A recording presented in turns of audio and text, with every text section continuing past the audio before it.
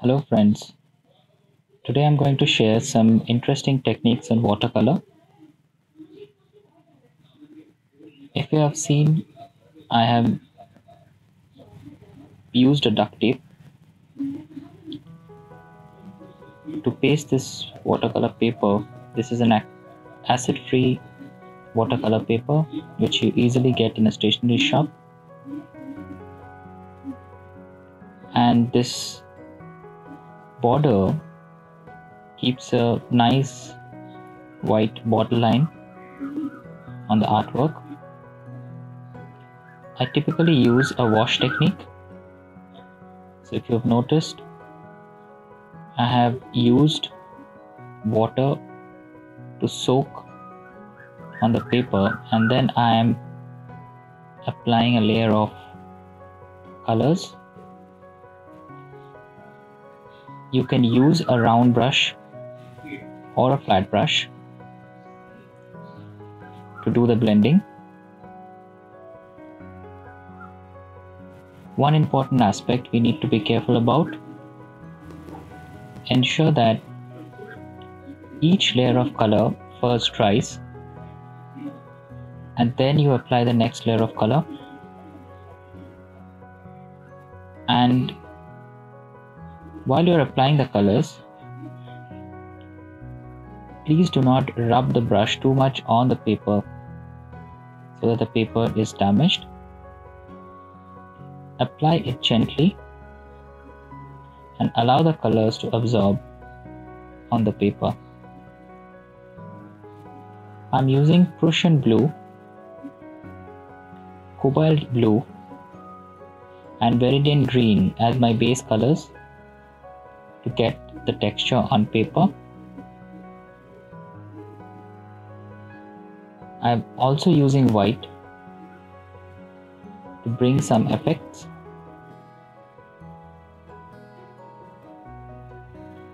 One other important aspect of watercolor is not allowing the paper to get damaged,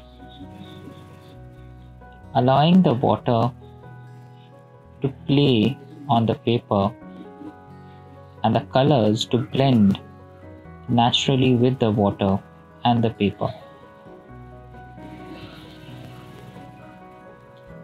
I'm using white to bring some texture and trying to blend with the background.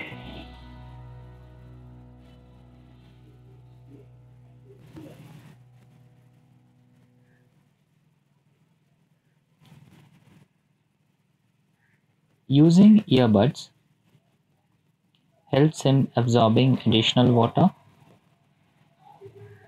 You can use it to bring some texture on the paper, or you can also use to soak the additional water which is there on the paper.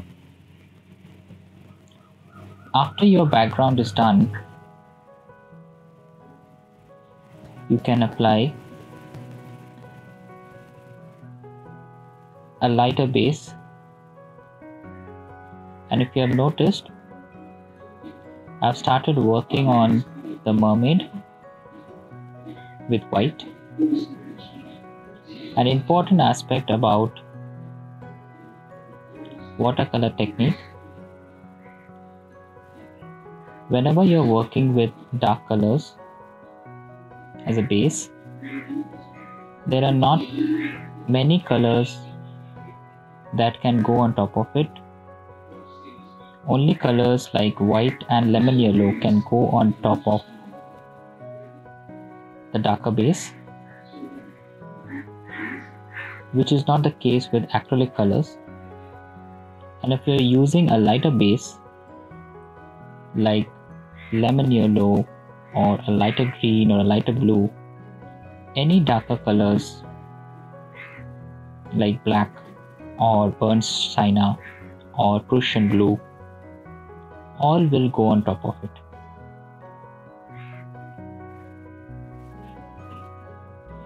I'm again using the wash technique to bring some effects on top of the paper.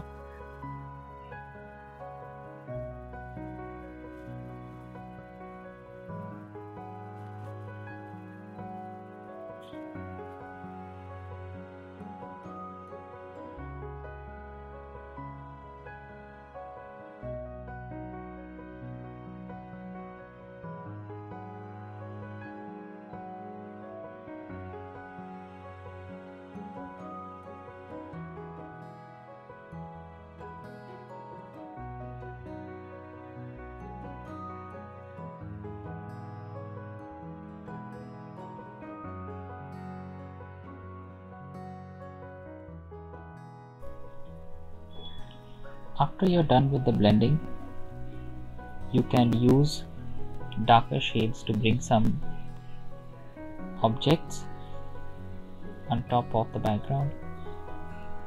You can see I'm using black, I'm using darker shades of blue to bring some shapes.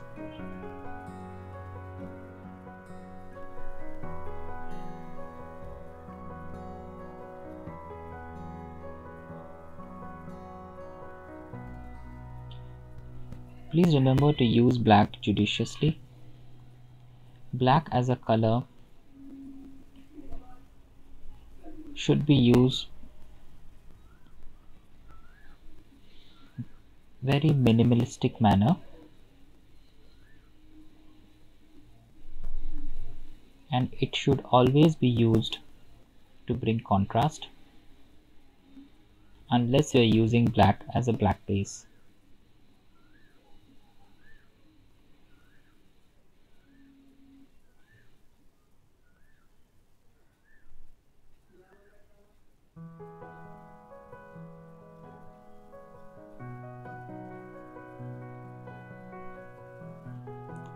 I'm using white to bring some texture. If you have seen, I'm using a hard brush and a thick coat of paint to spray some dots.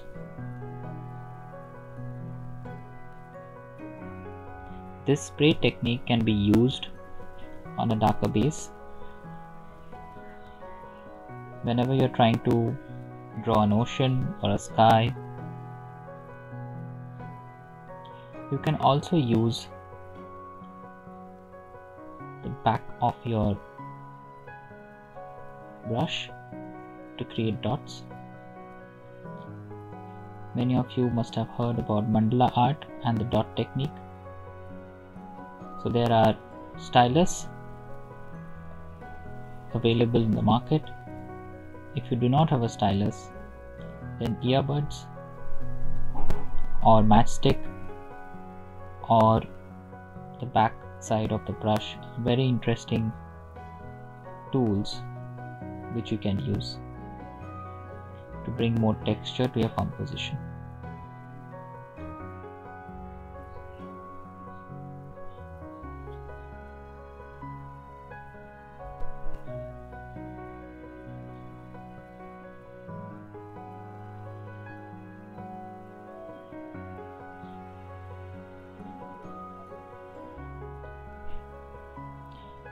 You can also use a pen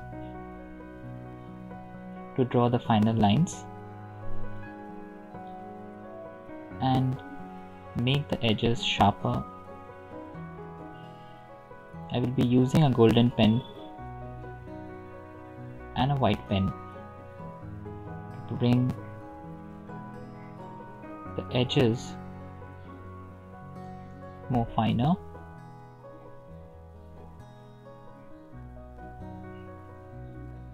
Applying a little bit of more color and contrast. If you see, the golden pen and the white pen helps in bringing more texture and makes the painting look more neat. Thanks for watching this video. I will be sharing more videos please share your comments how you like this video. Thank you.